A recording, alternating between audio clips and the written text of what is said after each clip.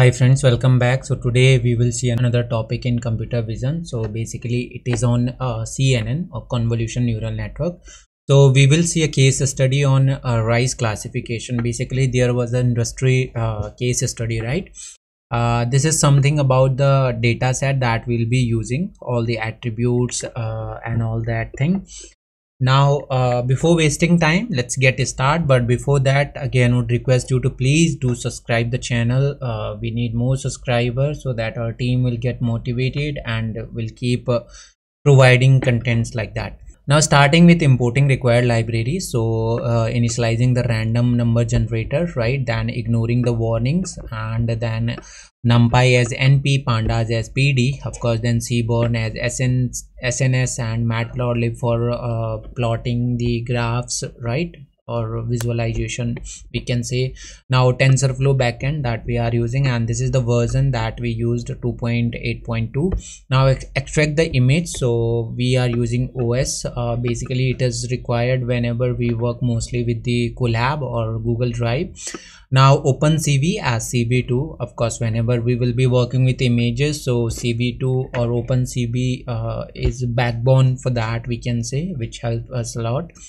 Now xy, we are taking two lists for I in os list directory. So this is the directory that we have and the data set that we'll be using, right? This is the basically ds store. So this is again machine specific, we can say. For instance, when you are running the notebook on your Mac in Google Drive, so you will need to add this, right? Otherwise this can be ignored. And then using another loop, so again for the same, that is for data set, now having reading all the images right from this path, and image cv2, so resizing the image and appending into this x and y list, right? Now if we print it, so here this print I has print this basmati, right? All these are type of rice that we have. Now visualizing image from different classes, so n equals to, so basically we are using images from different labels, okay? plt.figure, so this is the figure size that we are defining. Now ij in enumerate n, okay, so n is basically our this image with the different label. Now plt.subplot, so plotting the subplot for all these I, right? So I am show xj equals to cmap, doing the grayscale.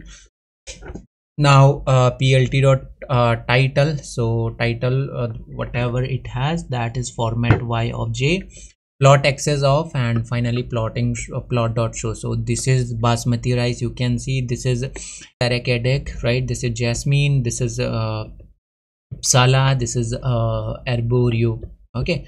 Now converting the obtained images into arrays, so xy, so np.array, now printing the shape of xy, so you can see that xy, so for x and y respectively. Now splitting the given data set to train, valid, and test, so of course we'll be using train, test, split from model selection. Now train x train val, x test, y train val, y test, so train, test, split.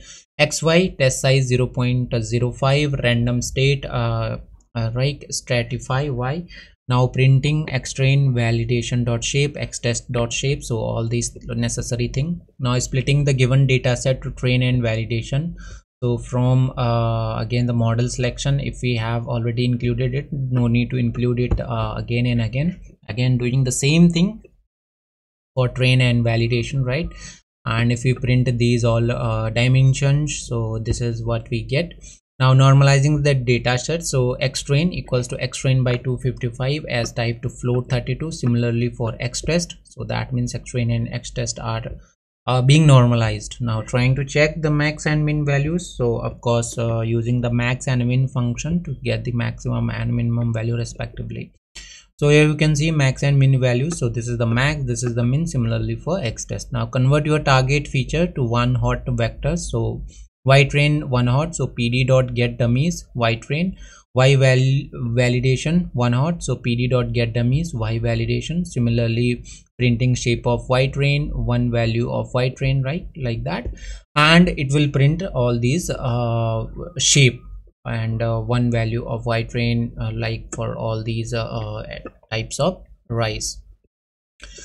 Now basic CNN model, so let's define it. So of course importing a convolution 2D, flattened dense layers, sequential from all these layers and models respectively. Now model equals to sequential, the type of model that we are defining, and now adding the layers. So convolution 2D, filtered 128, kernel size 3, activation ReLU, input shape is this, and similarly doing this one, right? Now flatten, adding this one, again dense 64, activation ReLU, dense 128, activation ReLU, dense 5, and activation softmax.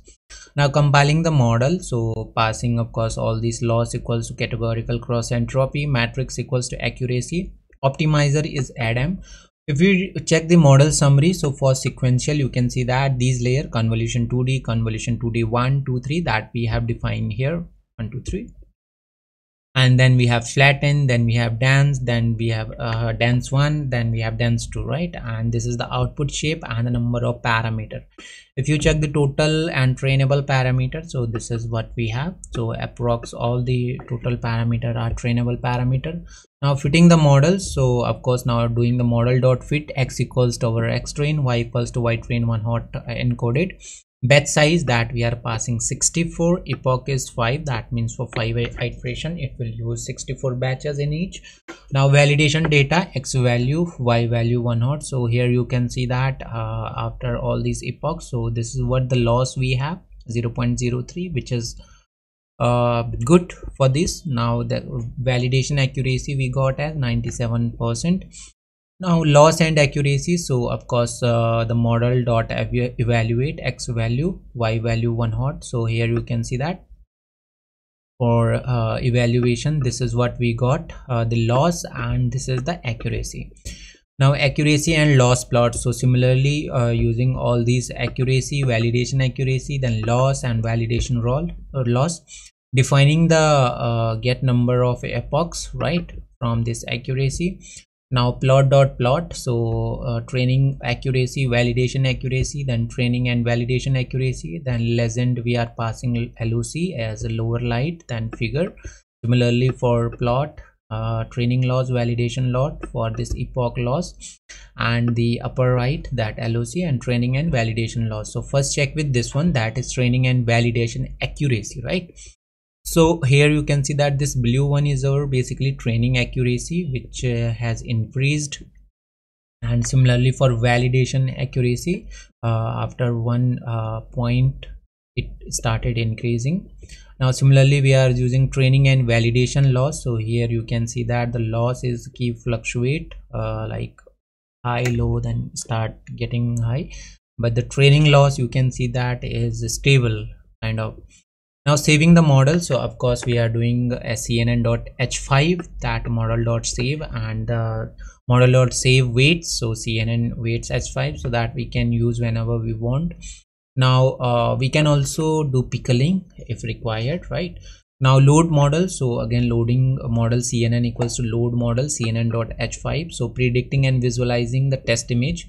So again use importing the same thing, which is not necessary as we have defined it at the top, and we have defining numbers, that is 125. Now plt dot title, so the title will be the rice name, right? Image show, that will show the image or the rice image. Now y prediction model cnn dot predict, x test and reshape, this one softmax output, y prediction sum, convert the predicted probabilities to labels, so labels equals to arborio, basmati, ipsala, jasmine, right? And this Karakadeg, this is the order in which the data set is read. Now for I in y prediction, for j k in enumerate I, if k equals to y prediction dot max, print predicted labels, softmax output. So here you can see that for predicted label jasmine, right? And we call this, so it has predicted is that jasmine. So this is how the classification works, and basically this is how you can do your own classification with your own data set. Now here adding few more parameters to make the robust model. So we can say the above one is our base model. Now we are using fine tuning to improve our model performance. So again vanilla CNN and pooling plus dropout will be applying. So again, defining the layers. Now add a max pooling layer of size 2 by 2. So this is what the max pooling layer, and using the dropout of 0.2 probability rate. Now flatten and all these things like dense 1, dense 2. Now model dot compile. So loss equals to categorical cross entropy, matrix equals to accuracy, optimizer equals to Adam.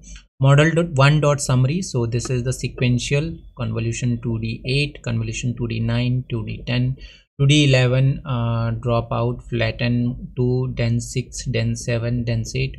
Total parameters, this one.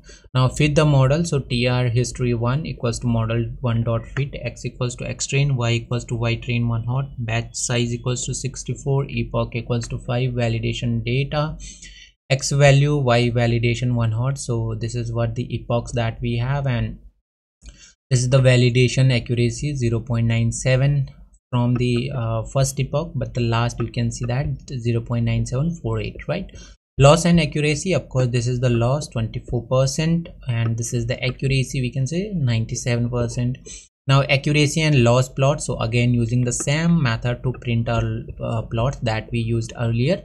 Now training and validation accuracy. So this time you can see that the training accuracy has decreased, but the validation accuracy has impacted here, right?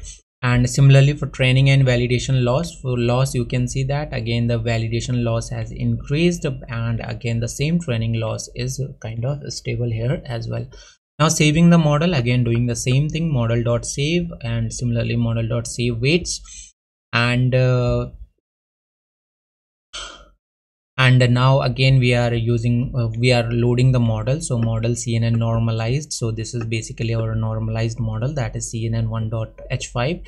Now if we try the prediction here as well, defining the same function like plotting first, and after that defining our label, whatsoever labels that we have, and doing one in y prediction, I in y prediction for jk in enumerate. So if k equals to y prediction dot max, so predicted labels, so it will predict the highest predicted labels, right? So again you can see the Jasmine, right? And this is what the softmax output we have. So yeah friend, this is how you can do the classification. This was example of rice classification. You just need to update your data set, that's it. Otherwise you will get slide ideas that how to achieve this, right? So yeah friend, this was all about this video. I hope you liked it. If yes, please do like, share, and please subscribe it, so that we'll meet in the next video very soon. Till then, all the best, have a good time, take care.